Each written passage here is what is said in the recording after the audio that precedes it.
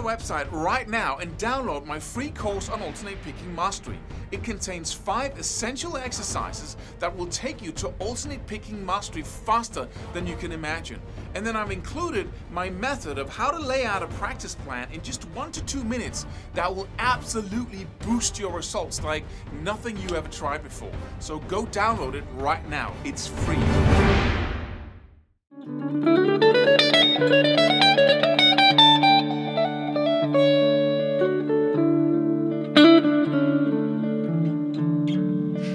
Hey, so I got a little rant here in me, you know, a feeling of, hey, there's something I want to say, because I was looking at Facebook, and there was this guy who asked, how do you guys, long thread with a lot of answers to it, and he asked, how do you guys remember scales? Is it like you remember intervals, like how far is there between the notes?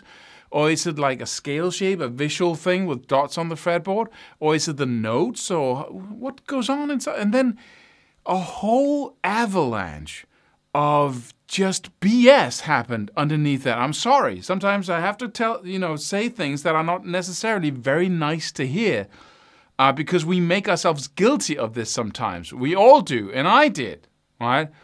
But what all the answers were about were simply stories justifying not to learn scales, right? All kinds of BS, and I didn't know, I couldn't remember that this exists outside of picking fast. And that's something we're just going to touch upon in a second. You know, all the stories about, people have about, oh, I don't want to learn to play fast because then I'll lose the feeling when I play, or I don't want to learn to play fast because, speed isn't everything. Sorry, just having fun here. But I'll just take one answer out of many out here and read it to you. And I won't tell his name, anything. Just it's such a good example. And there's a lot like this, I can promise you that.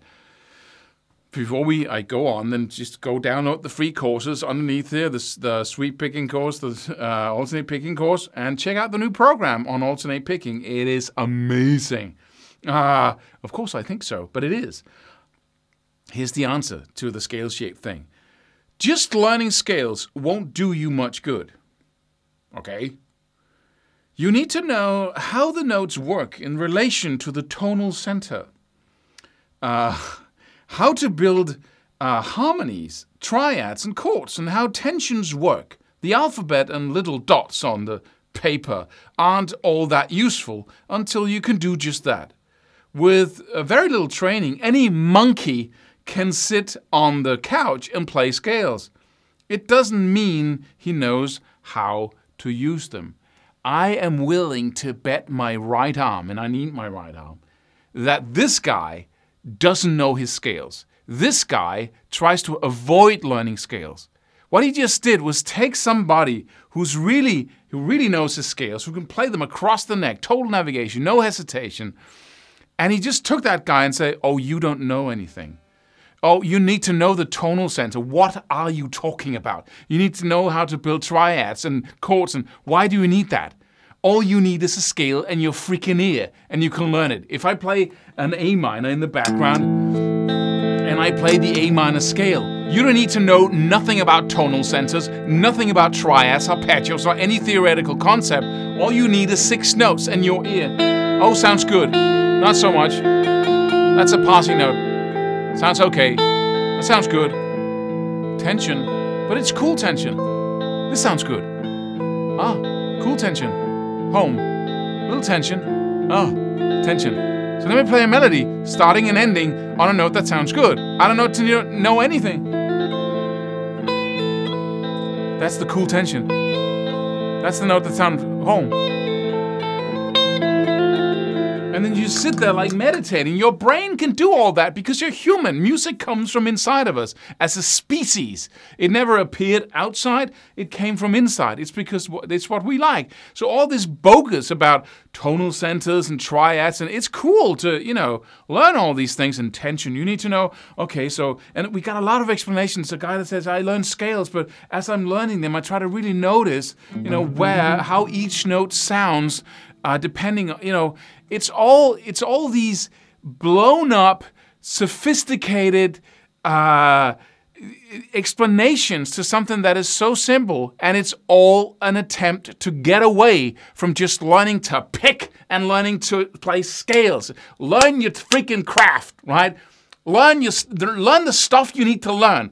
Would you ever take a carpenter and say, oh, you know, anyone can use a hammer? It's how you use the hammer that's important. Oh, anyone can anyone can, shut up with that. Any monkey could. Just learn the freaking craft and then produce art afterwards, and stop sitting on your behind in your couch, making yourself clever as to what is valuable and what is not. It's easy. Learn it. But we all try to say, okay, there's a guy more experienced than me. Oh, there's a guy better than me. I want that too. Oh, let's shut that need down. Let's shut that drive down immediately by coming up with a stupid explanation as to why what he knows isn't that desirable anyway. And you can see here, I have a lot of energy on this because I hate that behavior in me, right? I want to go for it. I want to use that pain of, I want that to move forward. Why? Because sitting on my butt in my couch doing nothing, full of stories about why I shouldn't move anywhere and sit with one note and go, right? Instead of learning something that will expand my playing, right? Sitting on my butt like that is pleasure to that degree, right? It's comfortable. It's okay. It doesn't hurt anywhere. But to take the pain of pushing through, persistently learning something, enlightening myself on the fastest way of learning something, really getting there, pushing for it, and then winning through because I know I can if I just keep at it, and find the right strategy so I can do it faster and more effectively. If I do that, I will get tons more pleasure, like 100 times, right? I will be able to just... go across the fretboard. No, I can see the dots. Go to another key. Oh, there's an arpeggio. I can play suddenly. And when I play on this fretboard, music comes out. Not because I'm a genius, because I know my craft, right? I know my basic skills. Because I'm not busy writing 100 replies to decent questions that are just stories about why I shouldn't move and do anything. Instead, I'm moving and doing something so I can get the big rewards, right? I so hope you either shut me down and saw another video, watched another video, or you agree, right? Or you're just furious now. How dare you question my strategy in life for sitting on my butt doing nothing? I don't question it. If that's what you want, go for it. There's 1,000 friends or 100,000 friends to find out there who wants the same thing, allegedly, apparently, right? When I look at Facebook. But the few who wants that big reward, those are the ones who are willing to sit down, just learn the freaking thing with no stories in mind and that brings us to picking or playing the technique. That's another thing. I thought that was the only area. I saw scales, really? You don't want to learn those as well? I know it's hard work, but it's tough and it's great work. It's fun work, right? Because all the rewards you get from it. But you don't want that either? You got lots of stories for that also? Well, there's nothing like speed or picking fast or playing fast that has the same whole, the hordes of mediocrity gather around it and say, you shouldn't learn to play fast because you'll lose your ability to be melodic and play with feeling. You shouldn't do that. Or speed isn't everything. Oh, excuse me, did you hear somebody say that speed is everything?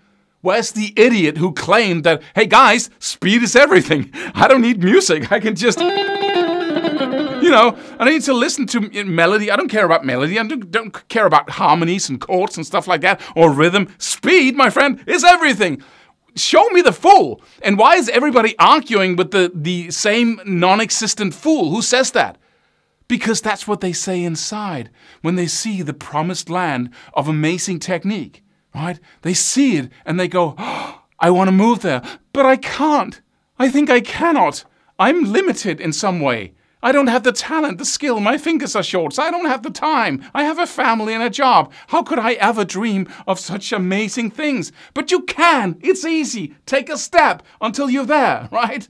But instead of doing that and risking something, we just stay where we are and say, oh, speed isn't everything. Who said speed was everything? You did, right? You just said that. Oh, that's everything. Oh, if I could have that, my whole life would be amazing. People would love me. When they come up to me, I would play that fast. And oh, you're amazing, people would say. Right? I will make money. I'll be in the best bands, you know. Women would love me, right? All these things happen in the brain because you desire that. And then you kill it immediately and say, oh, that is not everything, right? Sorry, I get carried away here. I hope you're with me here. And the reason why I have such energy about it is because it kills what I think is most important, which is getting to that beautiful place where you expand your playing style, what you can do, and it feels so good. But it requires you to stop making stories. And you know what? Once you stop making stories, you start taking action. It's as simple as that.